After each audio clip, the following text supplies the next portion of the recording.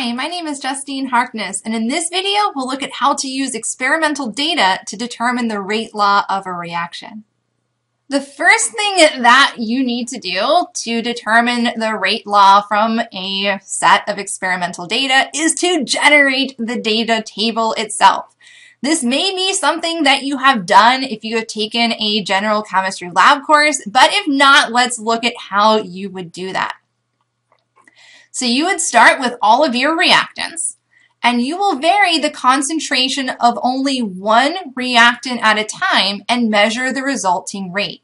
So in your data chart, you will have several columns that have concentrations and rates. And now that you have your data chart, you'll be able to use it to determine your both reaction order for each of your reactants and calculate the rate constant. So to do this, what you want to find are two trials where the concentration of only one reactant changes. And you'll take the ratio of these two trials to see how changing the concentration changes the overall rate.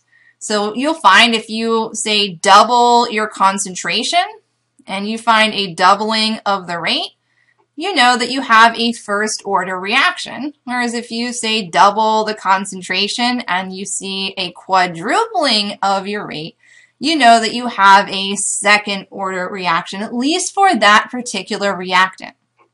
You'll do this for each of your reactants. And at the end, you'll be able to determine your rate constant by just picking a trial and substituting in both the rate and the concentrations to solve for your rate constant. So let's take a look at how to do this using some experimental data. So here we have a reaction between sulfur dioxide and ozone along with some experimental data. Now the first thing you might want to do is just to write out a generic rate law. So here we have just sulfur dioxide to some exponent. We don't know what it is yet. We have ozone also to an unknown exponent, and we have our rate constant.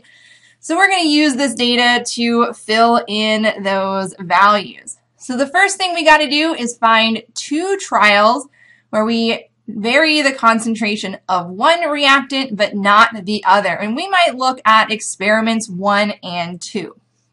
Now here we are holding the concentration of sulfur dioxide constant, so essentially this is times 1, and we are varying the concentration of ozone. So we're going to take a ratio of these two trials. So we can do trial 1 over trial 2 and plug in our values. So here we have the ratio of the rates. Notice that this will just simplify out to 1. We have the ratio of sulfur dioxide. Notice this also would simplify out to 1. 1 to any power will just equal 1, so this term will just completely drop out of the equation and we could ignore it going forward.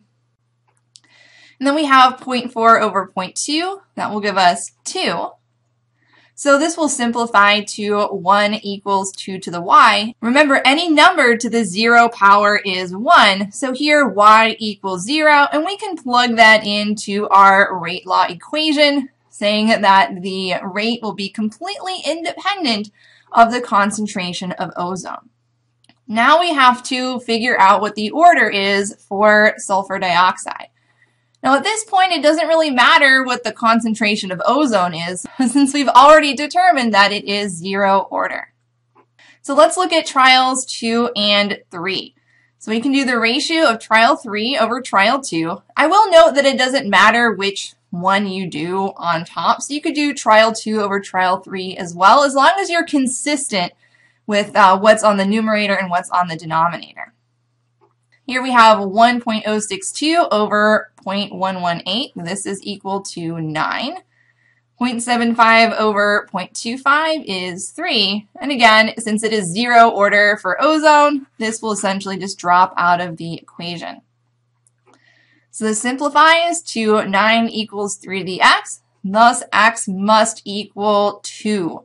So we can plug in 2 for x in our rate law equation. And now the last thing we have to do is solve for our rate constant k.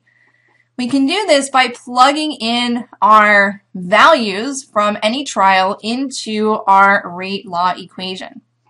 So let's plug in our values for experiment 1. This is what we get.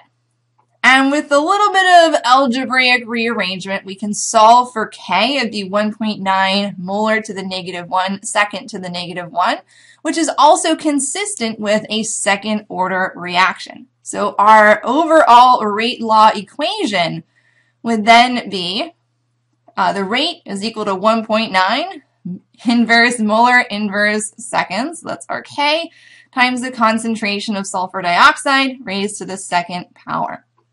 So now you should feel more comfortable using experimental data to determine a rate law equation.